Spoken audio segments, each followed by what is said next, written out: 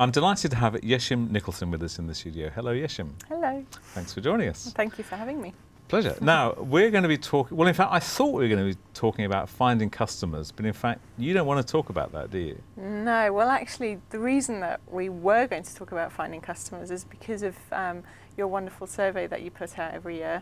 And I know that a lot of small business owners or micro businesses struggle with finding new customers. Yep.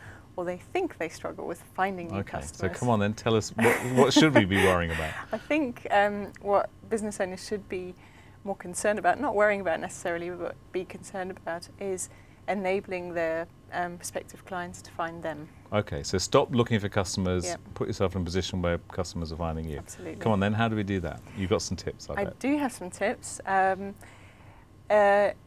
It's probably a lot more straightforward than a lot of people think it is. I think a lot of people get a little bit stressed when they think about marketing and, oh, how do I get my name out there?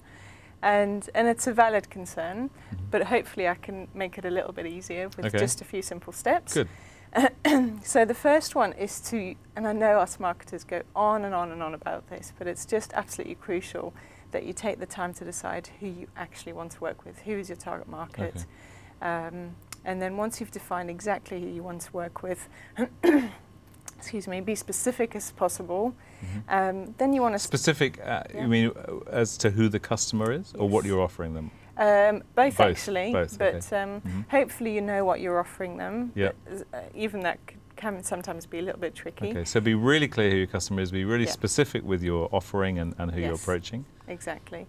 And then once you've decided who you'd like to work with, what you're offering them, then you can start thinking about, well, what are the key messages that I need to bring across to this target audience for them to go, oh, this is actually quite interesting. Right, that person's speaking to me. Yeah, exactly, exactly. That's exactly what we want to do, is for people to go, oh, these people completely understand me and so my this whole needs. notion of having a kind of a general message and trying to attract anyone is completely wrong, isn't it? We need to be quite targeted and close and precise. Yeah. You can have a message that tries to appeal to everybody. In my experience, it doesn't work. No, okay. All right, so next point. We've grasped the first one. Where do we go to next? So once you've decided what your key messages are, what's going to make it exciting for your potential client, then you need to start looking at the sexy bit, which is how do you get your message across?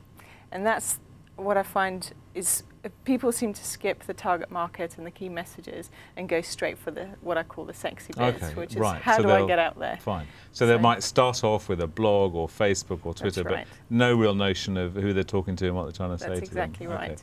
And I see a lot of people spending a lot of time, effort and a lot of money on trying to do everything and without having a real purpose and without having a real plan. Okay. So kind of define your avenues to get noticed is your next thing. That's exactly right. And a final point? And then, so once you've put together your plan of how you're going to attract your clients, then you need to start reviewing on a regular basis. So I would usually say on a monthly basis, sit down, get out of the office, have a look at what you've been doing, see what's been working, what hasn't been working, what do you want to do more of, what you do need to do less of. Okay. Easy, really. Well, it can be. It can be, as long as we have the mindset and the focus. That's right, yeah. Okay, well, we'll talk some more, I'm sure. So, Yesim, thank you very much for joining us. Thank you. Thank you.